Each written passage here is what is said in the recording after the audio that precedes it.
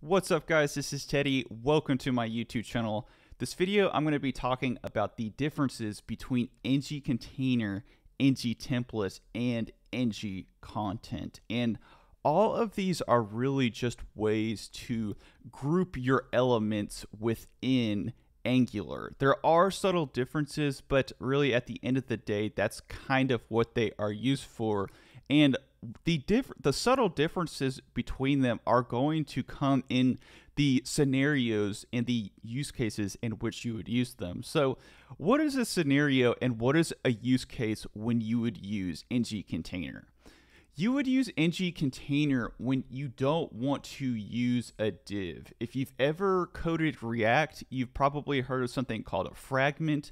And basically what a fragment is it's almost like an invisible div. It's like a div, but a div, there is actually something there when the HTML loads. Like if you load a div and you try to just put an empty object, or not an object, but you try to put an empty element in there, or you try to put an element in there, there is going to be like a little piece of white space, and a lot of times you don't want that, so you use ngContainer. Another reason that we use ngContainer, just besides it just being an empty placeholder for our elements, is that you can place directives on it right here, and you can do advanced stuff as well too. With an ngContainer, you can use not router outlet, but you can use a directive outlet, and you can do all of the fancy directives that you can do with any other Angular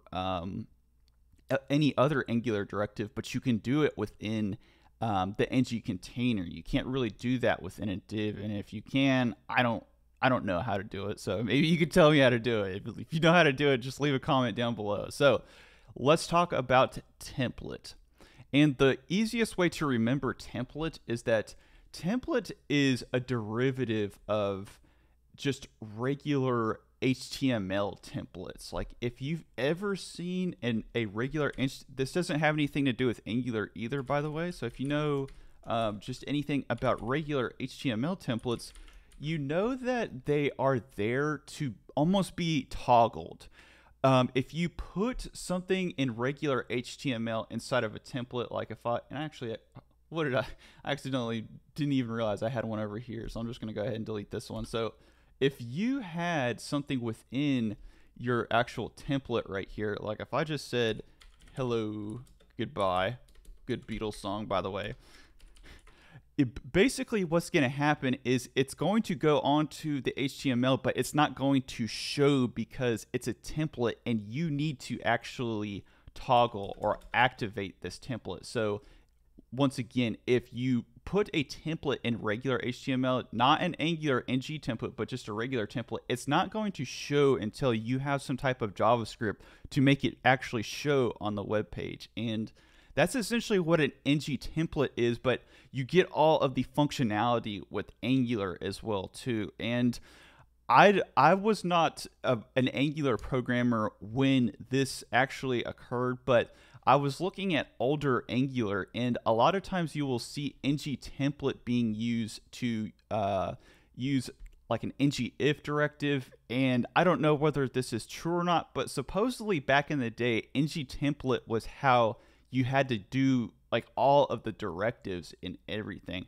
Like I said, was not an Angular programmer during that time. It's just kind of like what I read, but it's kind of the, helps the understanding. The ngTemplate is there because you can do, it sort of works like an ngContainer, but it has this template, this HTML template aspect, and it has all of the directives, and it has all of the power, like the directive outlet that you can also put in up here as well too. And you can do for loops, but the bad thing about this is that you don't get the syntactic sugar. And the reason why most people don't use ngTemplate anymore is because you have to do these really long verbose directives as opposed to just, typing ngIf, true like this. With regular directives that you put on your components, you can just put the star ngIf as opposed to like having to go all out like you do here.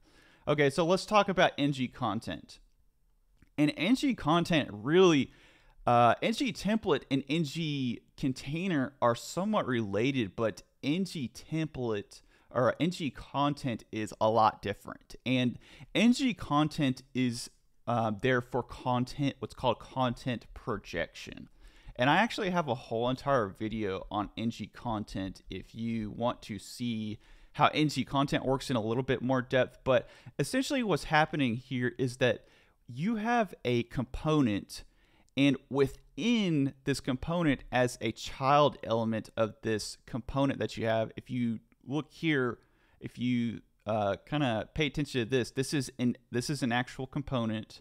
So just keynote, ngContent does not work in any other way but the way that I'm about to show you. So basically, whenever you have a child element, it's going to input this child element over into the actual HTML for this app detail. So let's just say we make an ngContent over here.